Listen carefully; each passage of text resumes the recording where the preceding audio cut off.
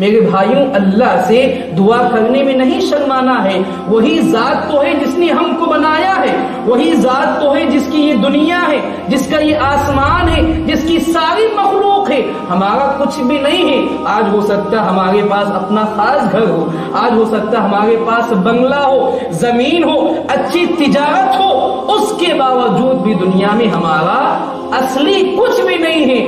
ہم دنیا میں کوئی چیز لینے کے لیے یا یہاں پر قائم کرنے کے لیے یا یہاں پر خاص گھر بنانے کے لیے نہیں آئے ہیں، ہم کو یہاں سے جانا ہے۔ جیسا کہ صحیح مسلم کی روایت ہے، اللہ کے نبی نے مثال دے کے سمجھایا، کن فی الدنیا کأنک غریب، کہ تم دنیا میں اس طرح زندگی گزارو گویا کہ تم مسافر ہو۔ مسافر کیا کرتا ہے؟ جب اپنے سفر میں ہوتا ہے، سفر کے درمیان بہت ساری چیزیں اس کے سامنے سے گزرتی ہیں۔ آپ نے دوحہ سے حیدرآباد کا سفر کرنا ہے، حیدرآباد کے سفر کے درمیان تک بہت ساری چیزیں آپ کی آنکھوں کے سامنے آئے گی، پہاڑ بھی آئیں گے اور اسی طرح کیا ہے، بڑے بڑے سمندر بھی آئیں گے، بڑے بڑے بلڈنگیں آئیں گے، لیکن ہمارا کچھ نہیں ہے۔ ہم کو اس میں یہاں نہیں رہنا ہے۔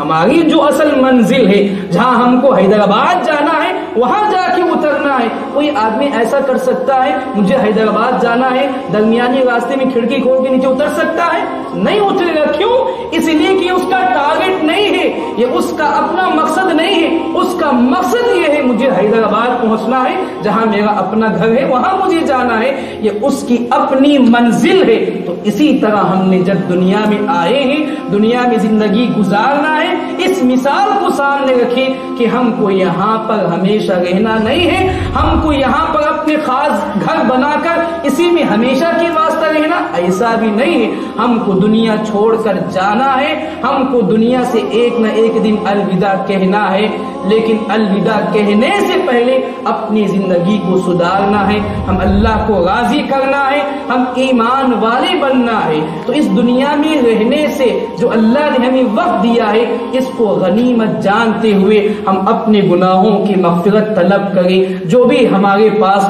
مشکلیں آتی ہیں، پریشانیاں آتی ہیں، اللہ سے مانگیں۔